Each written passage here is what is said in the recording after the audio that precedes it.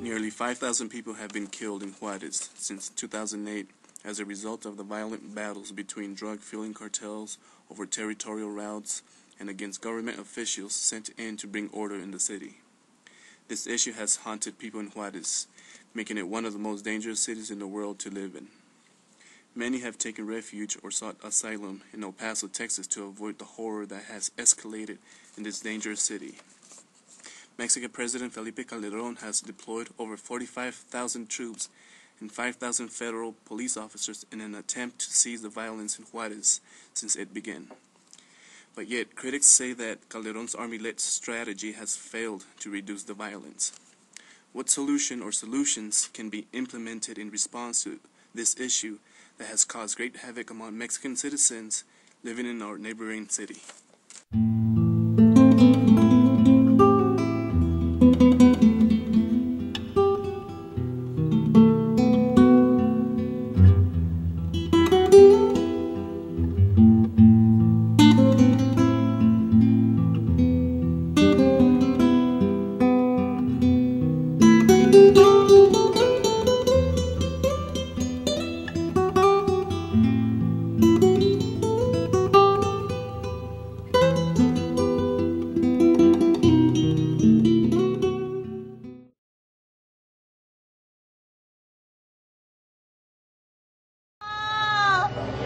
¡Sergio!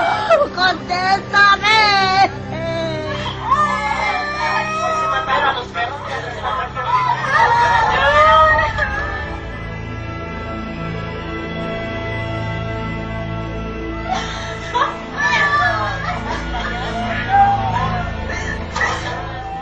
Far more about the dangers of Juarez than any 6-year-old should.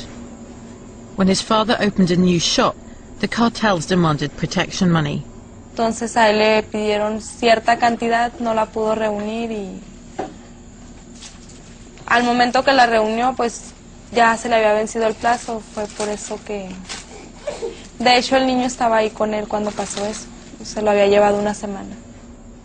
Blanca's husband was murdered in front of their son, Christian. It happened only 2 months ago.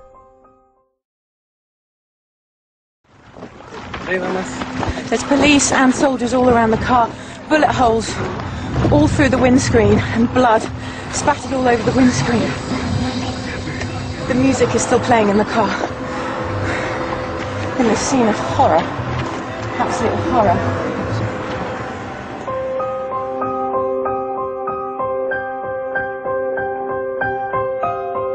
These young men were all wearing similar badges. They were probably factory workers going home after their shift. It's hard to believe that each one of them was an intended target, and that this is a war with no innocent victims. The national media has been all over this story all day. Story after story about this particular shooting has aired on the networks. But the way they're reporting the story, you would think that the violence in Juarez was something new. The networks have spoken, a so-called new level of violence in Juarez. Really? ABC News says the cartels have a new target, Americans. Fox News says the weekend execution of Leslie Enriquez and her husband, Arthur Redelfs, was the first time Americans have been targeted and killed during Mexico's drug war. Apparently they haven't been told about Raul Rodriguez Arredondo. The U.S. citizen was shot 8 times while leaving a church in Juarez. Eduardo Guillen was killed at a Juarez motel.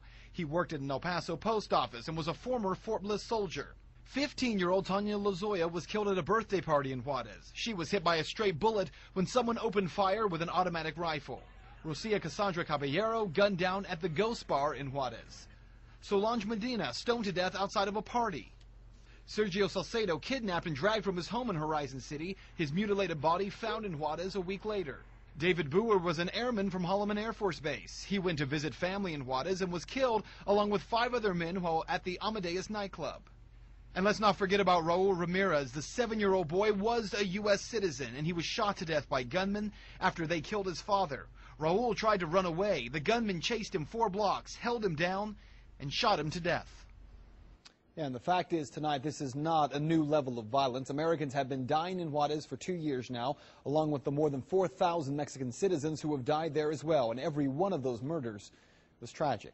While everyone else is catching up, we are following the very latest. You can follow along with us on our website, KTSM. There is no quick solution to all this chaos. However, the United States and Mexico need to start taking other steps to help resolve this issue. One way to start lessening the violence is to legalize marijuana in the United States. If the United States were to legalize marijuana, this may ultimately put Mexican drug cartels out of business, or at least lower their drug-related violence. Another solution to help lessen the violence is that Mexico needs to take steps to ensure proper education to all its citizens. With proper education, citizens would be less likely to get involved with drug cartels.